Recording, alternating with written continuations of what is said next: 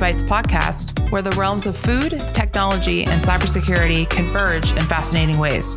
Today, we're navigating the critical intersection of artificial intelligence, cybersecurity, and the food industry.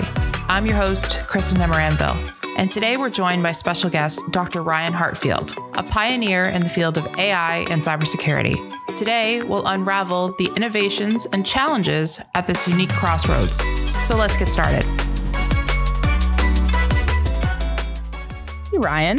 Thanks for coming on the show. I really appreciate it, especially since we have an ocean in between us and time zones are fun. Well, thank you very much for the invite. I'm really glad to be on the podcast. Great. Let's go with introductions first, and then we'll start the fun stuff up. Awesome. Yeah, so I'll give you a little bit of my background, where I've been and what I've done. So Ryan Heartfield, I've been in the cybersecurity industry across quite a few sectors now for around 14, 15 years. Started off actually working for the Olympics, actually. The Olympics? Yeah, London Olympics. It was called Low Cog at the time. So London 2012. I mean, that was the first real job I had, actually, apart from working in academia just before that. And moved from there to work for government for around 8 years, national security in particular. So done a whole bunch of interesting, weird and wonderful things there, focusing on network security architecture, and then moved into working in public sector or private sector rather, working for Splunk. For those that aren't aware of Splunk, they call themselves data to everything platform, but they focus heavily on cybersecurity and using machine data for cybersecurity. So there I led in EMEA the security architecture for what we refer to as security orchestration, automation and response. Really a fancy term for automating incident response programmatically in incident response cybersecurity. And then after Splunk, I co-founded a startup, which I'm sure we'll talk about a little bit today with the context of food security. But I had a bit of a weird side life, I guess, in parallel to this kind of career, which is I worked in academia as well, kind of mixture of full and part-time, if you can say that I did in the full-time hours, but I was technically part-time in role. So I worked at University of Greenwich and across other universities as a research fellow focusing on AI, but practically in its use in cybersecurity and cyber detection and response for cyber physical systems, which is it was originally a kind of scientific term we used in academia, but it's finding itself now in the marketing space with OT security. So focus heavily on how do we use AI to help support cyber physical systems detection and response for threats and issues. So that's my life in a nutshell, really. But I've been over quite a few different industries, from IT to OT and all the mixture in between. That's fantastic. I love that you started with the Olympics. It's really fun. It's good fun. I don't think I've ever heard anybody say that. Like, that's great.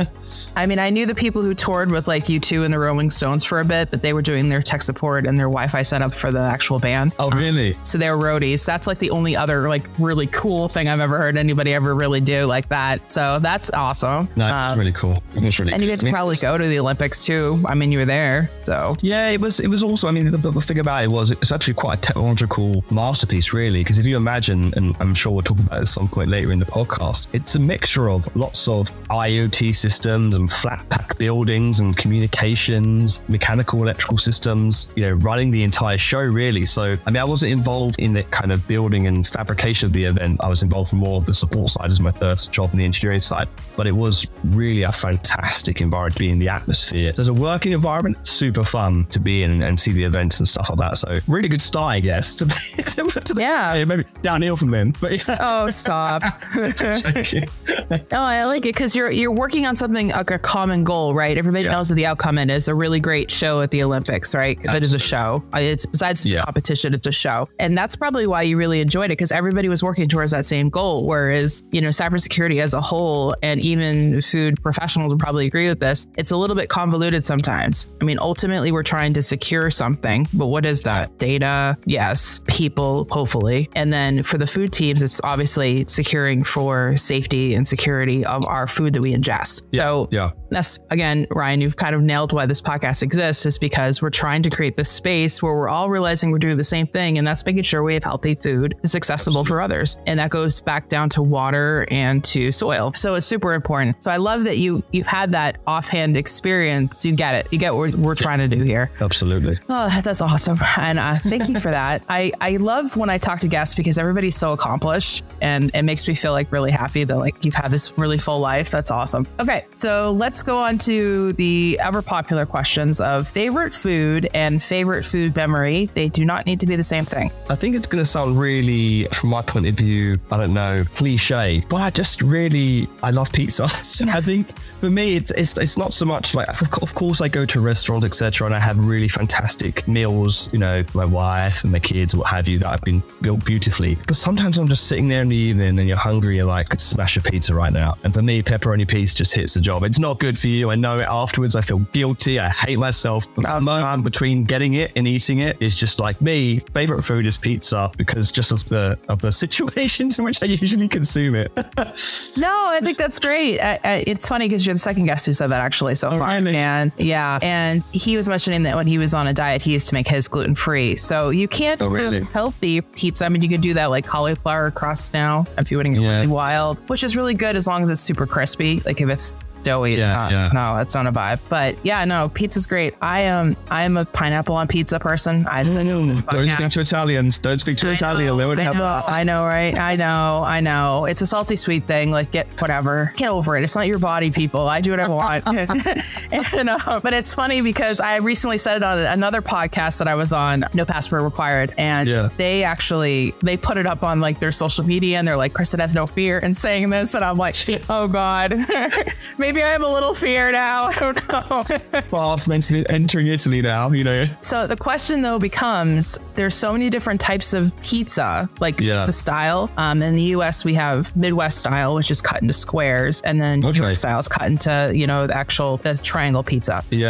And this is again not very much popular opinion. I prefer the squares because you get the little like crust ends, right? It's great. And so now all the New Yorkers are like, that's it. We hate this girl. It's over. And where all the Italians are also arming up. It's fine. Do you know how the most place I've seen that done in like where I'm in the UK is when you're at a party and basically someone's creating a big tray of pizza and they're trying to make sure that in the Bible, feeding the 5,000, you know, trying to make as many slices of pizza as possible, right? In this case, that's where I see it, but I've never seen it anywhere else. In the UK, it's always triangles. The next time you fly through Chicago, make sure you get a proper pie there, and not just a deep dish. You want to get the thin crust. Like that sounds great. It's amazing. And so now your favorite food memory. Wow, this is hard. I think again it's going to be another cliche, and it'll probably be at Christmas time, having just Christmas dinner with my kids. There's nothing cliche about that. So salty. No, it doesn't. So you're going to have to explain for the non-UK listeners what Christmas dinner looks like. Oh, okay. I mean, it's not much different anywhere that you would see in the US, I guess. Maybe some of the trimmings are different. So obviously, for the most part, though, it can be a turkey. You cook the turkey. I mean, we tend to go, okay, well, chicken sometimes because turkey's so dry. So chicken, duck, or turkey. That's the same. But we would have, roast potatoes cooked in duck fat, Yorkshire puddings. I don't know if they're popovers here, people. If you don't know what they are, okay, so Yorkshire big Yorkshire. I'll translate for you, Ryan. I will be your UK to US translator. We have pigs in blankets, so that's basically the mini sausages, bacon, and then like cauliflower cheese, which is fantastic, of course. Obviously carrots, broccoli, peas. What else is there that's unique about the Christmas dinner? I mean, you have Swedes, right? Swede. I don't really like them. Brussels sprouts. I like Brussels sprouts now. I hate them when I was younger, right? Brussels sprouts. We didn't know how to cook them and we were younger. Now they're better. Yeah, I love Brussels sprouts. Yeah. And then obviously, basically finish that off with a massive slab of gravy on top, and that's practically Christmas dinner. But yeah, it just makes it's associated with being around people that you love and having a great time and atmosphere. So that's my favorite. You said duck. That's not usually a thing here, and probably most Americans really didn't have goose because they're thinking of Tiny Tim, and that's you guys don't have goose. I mean, you can, but we don't really like Charles Dickens, Yeah, actually, it's funny how many stereotypes I have to break because, I mean, there's no secret I'm engaged to a British man. So, like, it's quite funny. Like, I have to translate a lot. I'm trying to think of, like, stuffing. Do you do the balls of stuffing or just, the pie? Yeah, I mean, you're right. I missed, like, a quintessential British thing, right? Which is you could have, it's a really odd term I've never liked, giblets, right? Yeah. It's an weird odd term, but that's where you put the stuffing tight inside the turkey or the chicken or what have you. But usually, you have stuff like a sausage stuffing balls. You make yourself a sausage, they're really nice. price. Otherwise, people eat the cheap ones a bit more grossier. Yeah, out of the packet. Don't want the packet, man. We still use the packets here. It's just not sausage, right? There's some other weird ingredient. I don't know what it is for the most part. But yeah, it's definitely stuffing as well. But go back to the duck really quickly. I mean, I'll do a whole podcast about Christmas dinner, but oh, it's fine. The duck, tends to be small, right? And it's really fatty. So I think people just choose that when it's fed up with turkey, or they have it a big enough group around them that they can have a bit of turkey and a bit of duck, because it's really tasty, but just tiny. You can't feed anyone with it. Of course, if you've got a goose in store, it's slightly bigger. But yeah, that's how we go. I love duck. It's the thing I go to when I go overseas immediately. I love it. It's great. Yeah, and actually, there's a couple of restaurants here in the DC area where I live that do it really well. And I've had to start talking to the chefs at some of these restaurants to find out who does it better, so I could go have that. Which is probably the most bougie thing I could ever say out loud, but I do. I look for a good duck. But that's amazing. Yeah, because you're right. You get bored of chicken and turkey and and Cornish hen. I don't want all that. And then when I went to the UK, I think it was my first trip in ever. Somebody ordered pigeon, and I was like, pigeon? How do you eat pigeon? And then they're like, oh, we have wood pigeons here. I'm like, what's a wood pigeon? And I saw one for the first time on the grass area out front of that famous spot of Bath. I saw these ginormous dinosaur-sized pigeons, and I lost it. I had to get back in the car. I couldn't be around these birds. They're too big. They look like a house cat. I can't even. They're so big. And then my in-laws have them in their backyard at the theater, and they are right by the door. And every time they fly in, I jump a mile on the couch, and I'm 50 feet away from these things. I don't think I've seen these wood pigeons. Freaking pigeons. There's nothing on them for the most part. But well, if you eat the wood pigeons, they're fat. They have actually have a proper breast you can put. Really? Fair play. Pigeons, little bastards. The chicken as well is. The thing with chicken, Zach, we have chicken egg roast dinners every Sunday. Oh yeah, at least it's very very common thing to do. So chicken gets a bit old. But the problem with turkey is it's a bit dry and cook it really well. So unless you're a good cook, the opportunity to muck it up is pretty high. Oh yeah. And who has time for basting? Oh, I know. I'm not right. do all that. We usually have a lamb. That's what we do. The kids like lamb, so we like lamb. Yeah, it's great. And it's easy. mint sauce is where it's at. Yeah. So. And then everything else you said for trimmings goes perfect with that. So yeah, precisely. Yeah, I eat way more lamb than I ever have in my life since I'm not with Americans as much, which is it's totally fine. Now I want a lamb kebab, so here we are. Just don't eat the ones that come off the spit in the UK, because that is the whole carcass thrown in, right? And something else come out the other end. It's not nice fresh lamb. It's been there for a long time. I feel like, Ryan, if you were drunk and you wouldn't even care. You just want to eat it, drunk. That's different. It's a different story, right? When you go in those. Yeah, that's when you go in those. You throw chili sauce on it and you suck sauce, you have the worst breath in the world, trying to kill everybody on top of the fact you're trying to get over your hangover. Yeah, absolutely. And these are fun tips with Ryan and Krista. Yeah. Oh my goodness. Anyways, let's get to the meat and potatoes of the podcast. That's it. So you mentioned that you did some AI driven research. Yeah. Can you give us a little bit more about what that was like and how you feel like that particular research could directly be applied to the unique cybersecurity challenges within the food industry? Yeah, of course. I think I'll take you on a sort of mini journey back in time to 2012/20. I feel like we need to have music. Yeah. That's that Christmas Carol now. Go back in time and see the mistakes we made. It started in 2012, but it was really around 2014 that we started to publish the work. I was working with a number of colleagues at the University of Greenwich, collaborating on what we called physical intrusion detection. And this was at a time where the emerging problem of where attacks could cause physical impact on a machine, whether that's a robotic system or industrial system or any system that combines sort of cyber and physical connectivity and automation in the system, we started looking at that problem more holistically from a cyber physical perspective. So how can you improve the way that you perform intrusion detection or even anomaly detection on a cyber physical system? What's unique about that system that allows you to do a number of things, namely four, which is, can I detect something abnormal or something malicious faster? Number one, can I do it faster?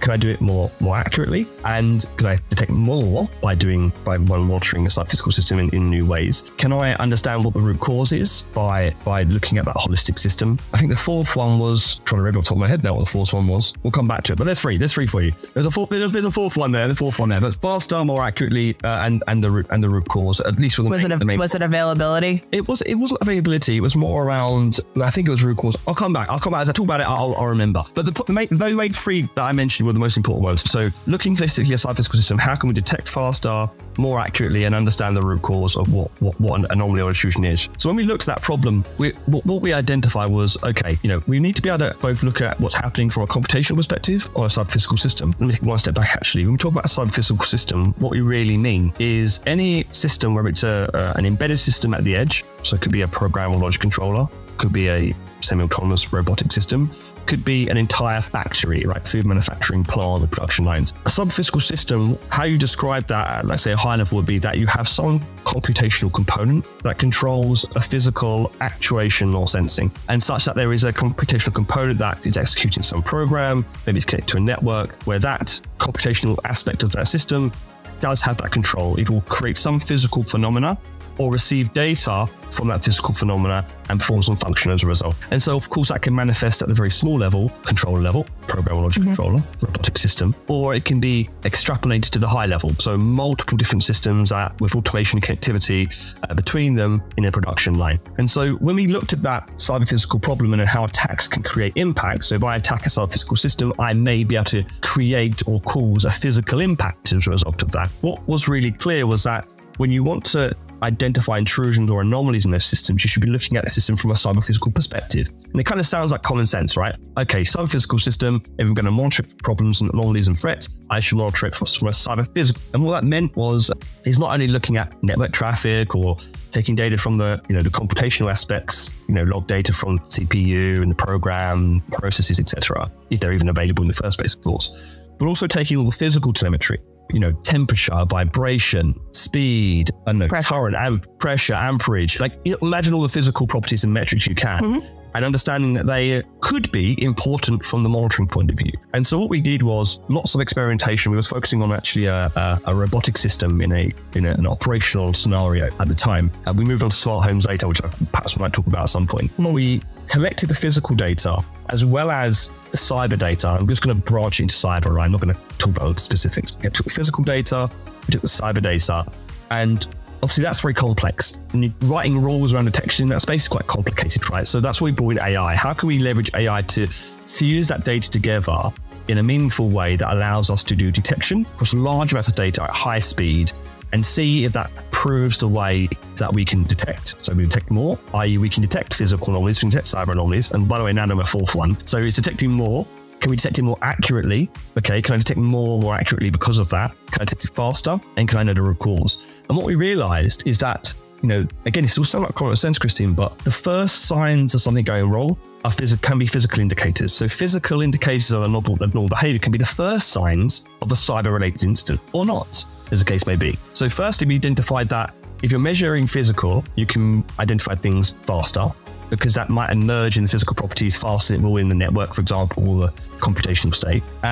Then we realized that we can detect more. So we can detect, for example, physical anomalies at the same time as detecting cyber anomalies or threats using AI in this data. And then we realized actually we can detect more accurately, because we can see, okay, when we're detecting these anomalies, by including the physical data in the process, we can actually detect more accurately the anomaly than otherwise. Because we say, okay, the combination of the cyber data, network, process, what have you, physical data, temperature, pressure, etc., actually allows us to filter out more false positives of noise that just occurs in both those types of data types. And then finally, do we know what the root cause was? Is it cyber related or not? And of course, by having that full view, we could really discriminate whether an anomaly or threat behavior in the machine was cyber related or not. And so that scientific research, let's say, was really early for the market, right? Because the market started even looking in terms of deploying intrusion detection. We hadn't even thought about network monitoring in OT to a large extent. But 10 years ago. Practitioner level, those of us who were in the field doing that work, that is what we were trying to do. Yeah, we had too much data. We didn't have that AI component yet to do all that work, because to do all that work would have meant pulling over logs and spreadsheets, and nobody likes doing that. When you're supposed to be putting out fires somewhere else in the building or making sure there isn't a fire, for example. So the fact that this is why I tell people, don't be afraid of AI. It is a tool to help you do your job better. And if you don't embrace it early, especially in the food industry, is very embracive of it. I mean, they automate everything. They can automate it. They're happy because automation of processes in the food industry keeps food safer because humans aren't touching it. As I continue to say this on every episode, humans are a risk. They are the biggest risk. I think the biggest problem though there is, or at least the thing that we don't like from the scientific space, when you're doing the research, you don't consider the challenge of how do I get the data, because you've got the data, right? So you're focusing on the sharpier end of the problem from a scientific perspective. You know, back in 2014, we're like, okay, we've got the data because we got it, right? We didn't think about the practicality of getting the data. We weren't working in a plant where you've got an Excel spreadsheet or a paper clipboard taking readings of a HMI. So in this case, the data acquisition wasn't even considered, which I believe is one of the biggest challenges, data acquisition. So we just found, this is a really great approach using AI to facilitate this kind of detection capability. Of course, there was another outcome from that, which is, okay, the explainability piece. How do you actually make that information useful to the engineer? If I'm just going to produce an output that is anomaly, no anomaly, right? That's as useful as a chocolate teapot, if we're honest, right? And it is, right? Because obviously, engineers are like, okay, what am I going to do with that information? If anything's going to make them annoyed, or, if it's a security team or even the process automation engineer, they need something that's going to provide clear aspect of behavior and give indication of where that's happening, why it's, what's happening where, and so they can go and inspect and respond. Yeah, basically they just want to know, do I need to care or not care right now? Because it's something I need to deal with at this moment, or can it wait? That's what they want to know. And if you could give them that certainty of shifting data through the research, that's huge for them. Yeah. So I would speed ahead on that, but basically that was what the stage we got to. I moved on for that research a couple of years after that. We moved into smart home. Basically, we extended it to smart home. To some extent, covers the entire blanket of production systems in a way, because the smart home we were looking at then was, you've got everything. You've got actuation, you've got sensors. Of course, there's not the safety related aspects that you'd see in a factory, in a food manufacturing plant, for example, but it was just the complexity of the problem, which is, I've got all these different systems doing loads of stuff and automation. Can we move it to there and see the same problem? And there we basically extended the premise and again proved it further, its efficacy, its fidelity. But the same problem remained, which is, how do you make this practical? And so the research proved the hypotheses, right? It proved the value of it. The next stage really was, okay, who's going to commercialize this and bring it into a product capability to take to the market so that it can be used in the real world? Obviously, we'll have a discussion about what Exalens do later. That's not what we do, but that's where we stopped and we kind of proved the premise, the value of it. So AI-driven cyber-physical intrusion detection. Okay, listeners, let's take a quick detour and go back to class for a moment. We know Ryan can get a bit technical, but fear not. Here's a bite-sized glossary to keep you in the loop. First on our list is PLC, Programmable Logic Controller. Think of it like the brain of R2-D2 or BB-8 from Star Wars, controlling their movements and actions, but for industrial machines. It's the genius behind the scenes, making sure your coffee brews perfectly every morning. Now let's get to SCADA. It stands for Supervisory Control and Data Acquisition. Picture Tony Stark monitoring Stark Industries operations from his Iron Man suit. SCADA systems provide a bird's-eye view of industrial processes, similar to how you would use a smart home app to control your lights and thermostats from your phone. Continuing with the Iron Man suit for ICS, or Industrial Control Systems, it's not just a piece of armor. It's a complex system where every sensor, actuator, and piece of software works in perfect sync to fly, navigate, and battle. ICS in the industrial world are like the components of the Iron Man suit, working together to ensure everything from power plants to water treatment facilities operates smoothly and efficiently. Just as Tony Stark relies on his suit systems to respond instantly to threats, industries rely on ICS for seamless operations and to respond to any challenges that arise. Lastly, we have OT, or Operational Technology. This is essentially the technology that controls and monitors physical devices. Think of a smart thermostat for your home. OT is similar, but on a much larger scale. For example, the systems that control the temperature and humidity in a large grocery store to keep fruits and vegetables fresh. OT ensures the physical aspects of our world operate smoothly, from manufacturing plants to heating and cooling buildings. Thanks for coming to class. Now back to the episode.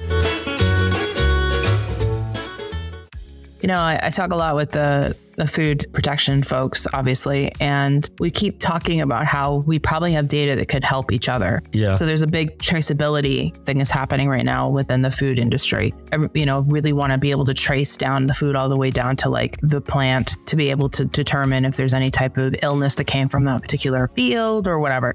I think that the tools that we use in cybersecurity can definitely be leveraged to help understand the cyber physical aspects of when a contamination might have happened in a facility. We can't exactly do it in the field yet. I mean, I'm sure we're going to get there eventually. I would love to see cybersecurity for a farm field. Like that would be really cool because everything's going automated, right? I mean, there's autonomous tractors that are running. You got drones that are autonomous running around checking for things. You have fire suppression. It's just a smart home. It's just a smart field, right? Yeah, exactly. So ultimately there's that to design as well. So, but like I said, we talked about how we need to share more data because we're doing the same assessments basically, but just in a different angle. One's looking at it from a quality, one's looking at it from a food defense, one's looking at it from cybersecurity. But there's like all this data that needs to be pulled together to have a full and complete food safety culture. Yeah. Like that needs to happen. And I think using AI is going to be the way we eventually get there. And this is all infancy kind of conversations where nobody's really doing this yet, but there needs to be more of a click in somewhere where that data is shared, whether it's a SOC monitoring or something like that. One of the things that we've realized, at least at Exalens, but also from talking to the industry,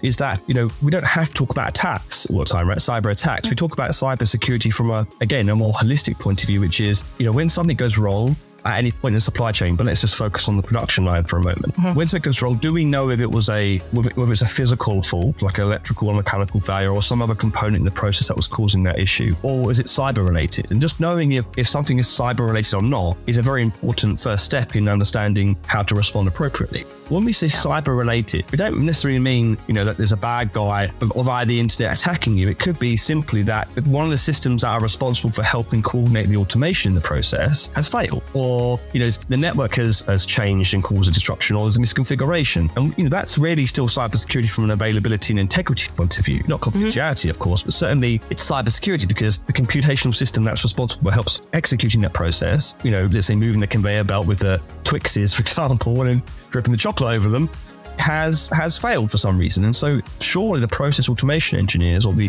supervisory team looking at that process SCADA terminals would want to know, oh, by the way, the process has been disrupted, but it wasn't the fact the motor broke on the conveyor belt. It was because someone just happened to fat finger a button, or misconfiguration or whatever that might be. And so for them, you ask them, do you care? They're like, yeah, obviously I care about that, right? I want to know. But if you say, okay, do you care about cybersecurity attacks? I think there's a disconnect in some of the cultural thinking of these people because that's not what they're worried about. They say they're worried about downtime or disruption to the process. So if you can actually say cyber physical helps enfranchise their monitoring, then the data sharing becomes easier because they want that data for themselves. But it's equally useful for them and the IT team. Exactly. And I think, and you just really nailed it right here. There's so much disinformation and misinformation, specifically in the food industry, but even within cybersecurity, we don't even know what people do half the time. It's very confusing. So I read a blog recently from a food safety professional, and the comment was made that a cyber attack isn't something to worry about in the food industry because it has to be physically assisted. And I'm like, it's still a cyber attack, no matter what happens. Whether someone got the password or flipped a switch on the physical side and allowed the cyber attack to come in, it's still a cyber attack and it's still worrying regardless.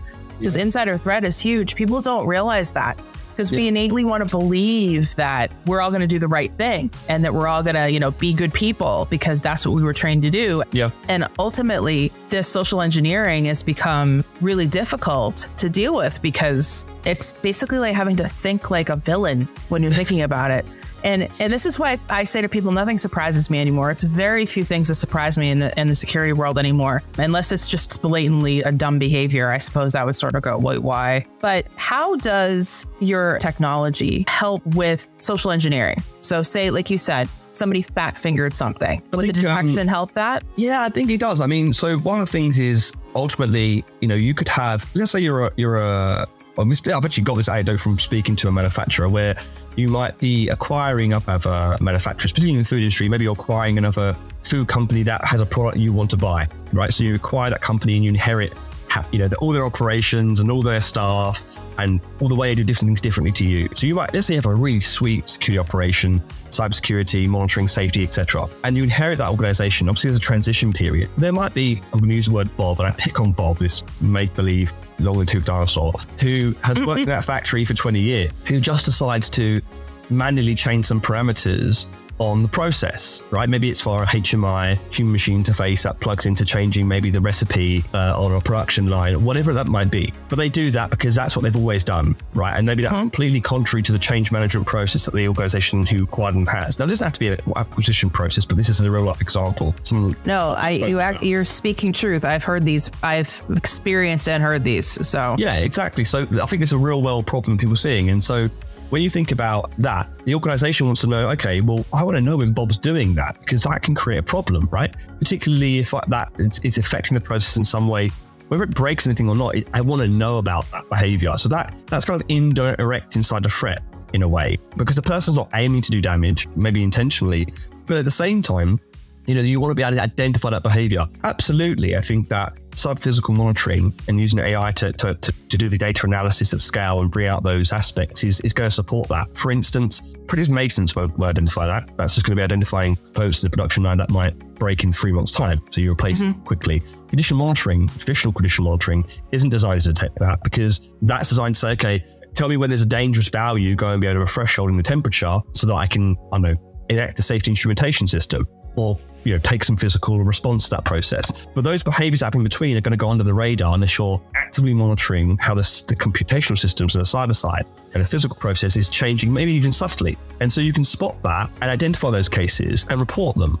Or, and maybe it's not a person, maybe it's, it could be just someone deployed a new recipe and it just didn't work as well as they thought in the real world as it did on the test bed. You can spot those behaviors as well. And I think that's what's really important here, is that cyber-physical monitoring with the AI can spot those subtle cases with complex relationships between the system and the process. They can spot those behaviors and tell you without you having to, sit there and write all those cases down by yourself and spend 6 months to a year trying to do that and never getting an outcome. But for sure, that Bob case was one this organization could not identify, and they needed monitoring for. And the only way you can do that is by taking that holistic view.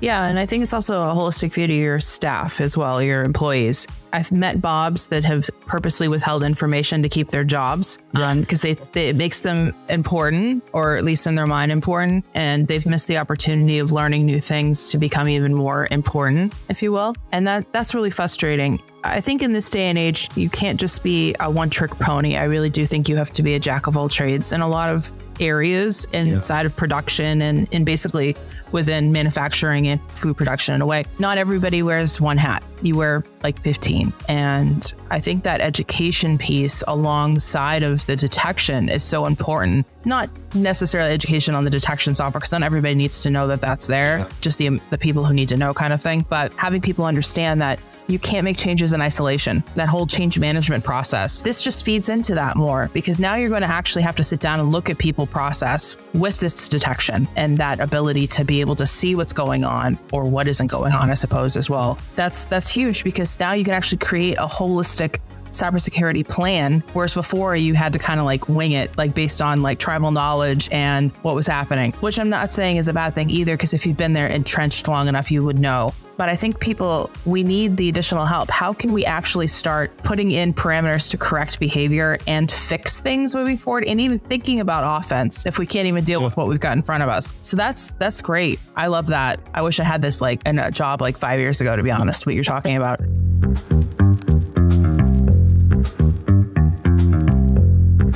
Anzen Sage proudly introduces Anzen OT, our innovative AI-powered software as a service designed to simplify operational technology risk management. Anzen OT streamlines how organizations assess and manage cybersecurity risks in their OT environments by leveraging AI insights. Anzen OT empowers businesses to conduct comprehensive risk assessments efficiently and ensuring compliance and security without costly third-party evaluations. Ready to transform your OT risk management approach? For more details and to join our beta waitlist, visit anzenot.com.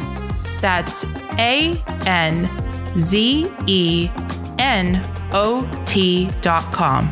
Anzen OT. simplifying risk management where empathy meets innovation.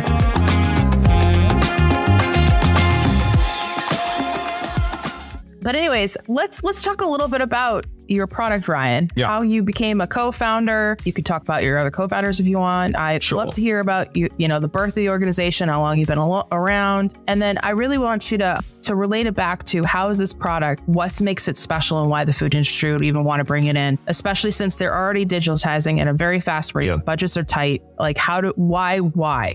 Just, I want to know. No, absolutely. So Exalens have existed for a little while, but not in its current, let's say, manifestation. The company started off as an R&D company in 2015, actually, and it'll come as no surprise that it was working in cyber physical systems AI, the intrusion detection. This is shocking. This is shocking information. But I wasn't working at the company at the time. It was one of my colleagues who co-founded the R&D organization and who had worked in the past with me on some of that research I mentioned. In essence, the R&D company was doing lots of prototyping work with European, so obviously UK and European company, was working in European projects and doing this across emerging sectors. So we're not just talking about manufacturing and food, but also maritime, right? Smart grid, because we're seeing it across the board, this digital transformation. And then 3 years ago, which doesn't feel like 3 years ago at all, feels like yesterday, I was invited to basically help take over the company and spin out an actual product from the company. Because obviously I'd been involved in the past and all that work and brought together that industry experience. So I was looking for opportunities to create a startup, but then this was now the vehicle to do so. So I joined as a co-founder with one of my other co-founders who's CTO called Sadayande Ramados, who's a really incredible software program engineer and architect. And what we did is we basically brought together where we was as a company, and we said, look, we're seeing the value proposition here of building a cyber physical monitoring technology, but now we need to build a product out of that. We need to bring what we've learned both in the R&D space from this company, the backgrounds that we had. He was working in automotive actually beforehand. 3 years ago, we then decided, okay, good, we've got some bootstrapping. We're going to build this cyber physical monitoring technology. And we spent a long time, right? 3 years, maybe 2.5, because it's been out about half a year now. That long time really building this technology, getting the feedback from the industry, solving the really difficult problem, if I'm honest, of how do you utilize AI, get the data you need, the physical data from the production lines, the cyber data from the networks and these industrial endpoints. And I answer all those questions I mentioned to you before, right? Which is, when something's going wrong, what's the root cause? Is it cyber related or not? Okay, fine. Can we answer that one?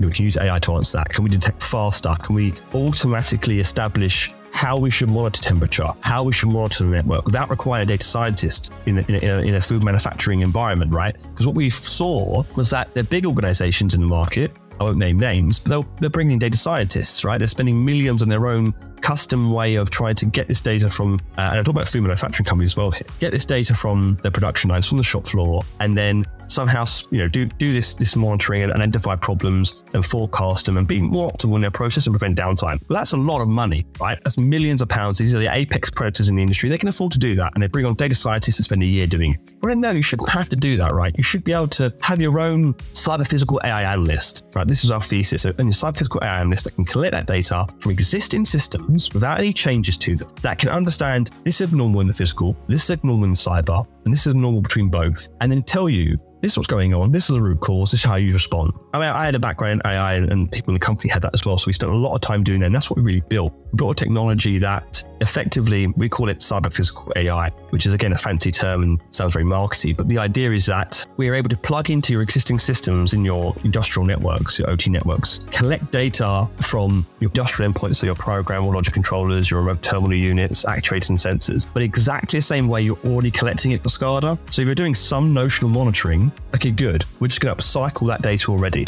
We're just going to connect those systems exactly the same way, but use that data for something more than you're already using it for. And we're going to collect the data from the network that you may or may not be collecting already. And then from that, have the system identify known threat behaviors, but also the stuff that's anomalous, right? The thing that's unknown. And by doing that, we realize, okay, cool, we've got this level of capability in the technology, which is good, it's great, right? But then again, it might not be available for those more medium-sized, food manufacturers where they haven't got a massive SOC. So how do we help them? And what we realized is we could build a layer on top, which kind of acts like an analyst, an AI analyst in a way that says, I can take this anomaly from the physical, but I can take this anomaly from the network and cyber, and I can determine how this set of behavior and what it means, much like a human would. when you're doing your normal analysis. And so we did that, and we built a technology that basically allows you to say, okay, if something normal is happening in physical or not, something normal is happening in cyber or not, in network, for example, and it's a process malfunction. This is a root cause. It's not a cybersecurity threat. You're not seeing no evidence to suggest that. And here's the way it's happening, and this is what's happening. It's the process happening on. It's how you can respond. But conversely, the analyst can say, okay, it's a cybersecurity threat, and this is why it's a cybersecurity threat. And what we realized is with that technology we built, like I said, to a long time, this was also equally useful for the engineers on the shop floor as it is for the existing or newer emerging IT/OT security analyst SOCs, whereby the engineers who would, we talk to a lot of them directly, they don't even talk about cybersecurity use case, is integrating that monitoring visibility in their environment allows them to spot things they can never spot before. Like I said to you before, Christine, is it cyber related or not? Is an abnormal activity which is not breaching any condition monitoring thresholds, or it's not a predictive maintenance problem, or we could set that as well. Is this an anomaly? Do I care about it? Like you said, I think you said before we discussed this, do I care about this now, or should I look at it later? And that was some really big breakthrough for us, which is we've got a technology that provides holistic benefit. And we found this was the way of breaking down barriers to get better monitoring for everyone, particularly in food manufacturing, where you mentioned why is it relevant? Because it's running at speed, it produces high amounts of output for the most part across the industry. And when something goes down, that's a significant impact not on the business, but also on the supply chain. Things don't turn up in the supermarket, right? There's a really good story where a manufacturer logistic company called Bakker Logistic in Netherlands, the company got compromised by ransomware, and go figure, right? It's what happens everywhere. Yeah, I was going to say current theme, unfortunately. But they shut things down out of the abundance of caution because they didn't know what was affected. They couldn't answer the question, has this affected the process or not? Has this affected, what was the root cause? And what happened then was, funny enough, so they do cheese, right? There's a cheese manufacturer. The supermarket shelves were empty of cheese. There's a really people are like, oh no cheese, no, the world's going to end. Well, the point is you just extrapolate that to important foods, right? The staple foods that everyone needs. It could be rice, for example, right? It could be breads. It could be really, could be baby formula. Exactly, right? Yeah. That is a nightmare for people that can't actually feed, naturally or whatever reason, right? Yep. So that's super important. And so therefore, spotting issues very fast and knowing how to respond to them appropriately is super important in food manufacturing and fast-moving consumer goods.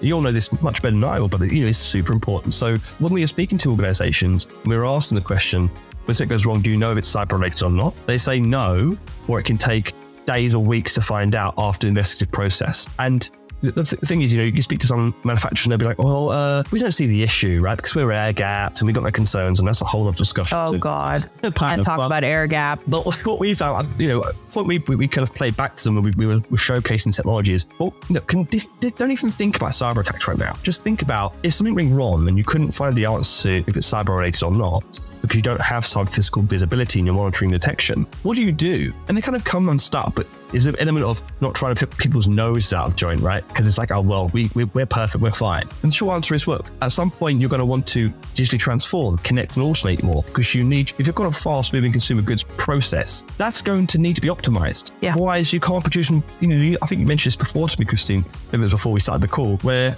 quality, right? You've got quantity. That's a measurement, that's a quality measurement. How much of this batch of food is bad for whatever reason or good? You've got output. How much am I producing based on the supply chain demand? When am I going to have to change things in my process, and what am I going to introduce in terms of downtime? So these are things that they should care about regardless of cybersecurity attack vectors or threat actors, right? It's kind of their day-to-day business. And so as they connect and automate more, naturally, they're going to want cyber physical visibility and analysis. And so that unpicked that barrier, Christine, if I'm honest, is that with our technology, what we built, sorry, I'm giving you a very long answer to a question, is what we built is a solution that allows to both serve the needs of the people on the shop floor, process automation engineers, the engineers in the factory, as well as providing the same telemetry for security teams that desperately need it to understand when there's actually a real security threat to be considered. And that's where I think is a breakthrough for the industry, actually. I think that food manufacturers in particular should be going, okay, I can see how this can help me now, and perhaps when I even care a bit more about cybersecurity. Yeah, and it goes back to that traceability role. You'll be able to actually see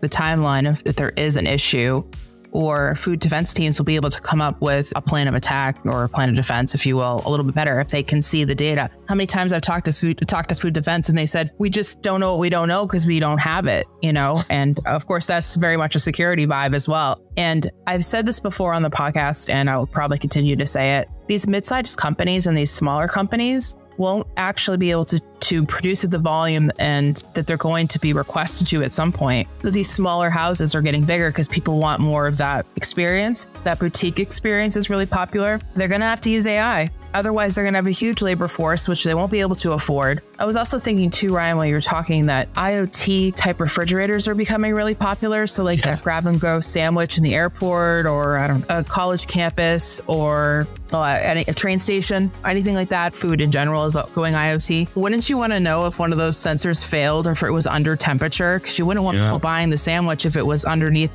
specs to be eaten. That's really messed up. And then you've got a whole PR issue because you're killing people with your, gross sandwich. I think that type of software will be embraced more by those type of companies because that's just one headache gone. But again, it goes back to that ability to be able to trace it. And that's going to be huge. Yeah, absolutely. So I think this is really good to hear.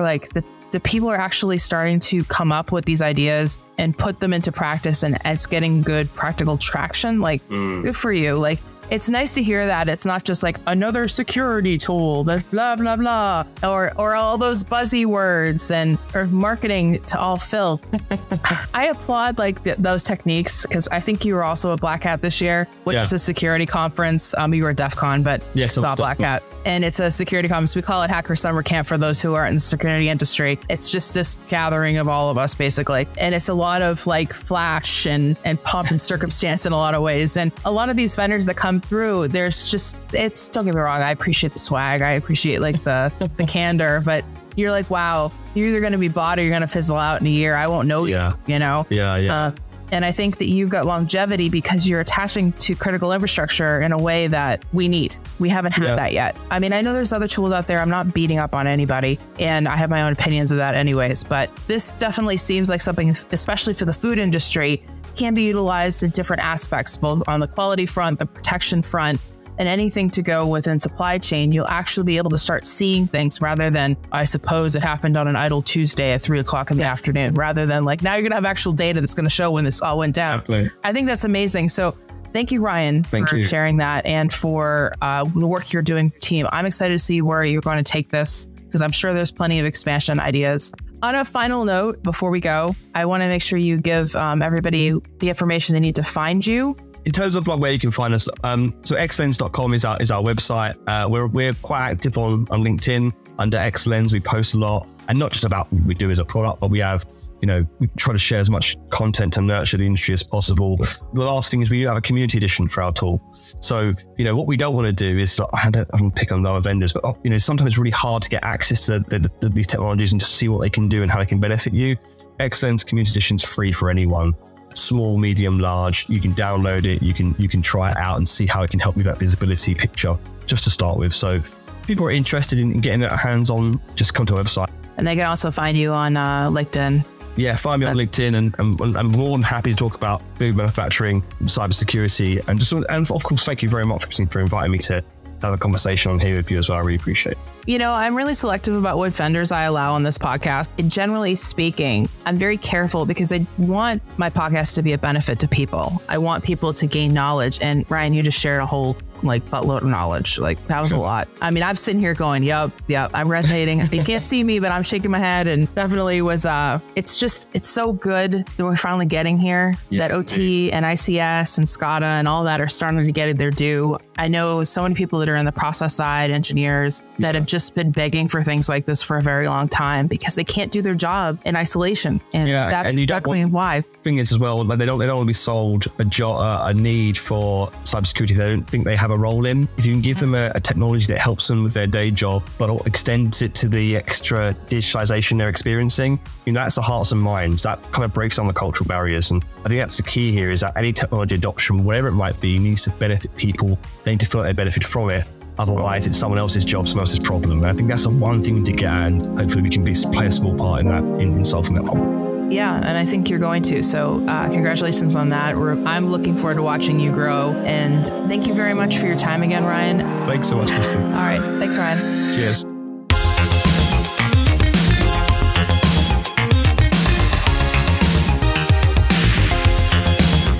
And that wraps up another enlightening Bites and Bytes podcast episode.